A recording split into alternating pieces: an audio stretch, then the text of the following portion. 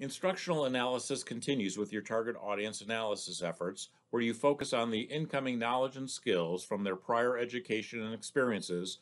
so that you can decide what's safe to assume about them and what is not,